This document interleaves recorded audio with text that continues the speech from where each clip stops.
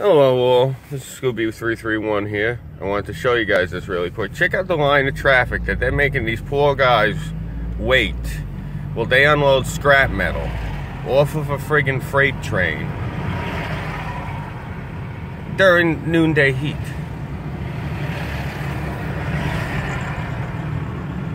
That's ridiculous. All this just so they can unload their freight. See, the MTA sits here and he controls the thing. Now, they could go and just turn that off. They could make them do it at night. They don't. They make them do it during the day. Well, these poor guys are trying to make a living and earn. It's just, it annoys me. It's another problem that we have here with the state. Alright, I just wanted to share that on this beautiful spring day. I'm Scooby331. Thank you guys for watching. Take care and bye-bye.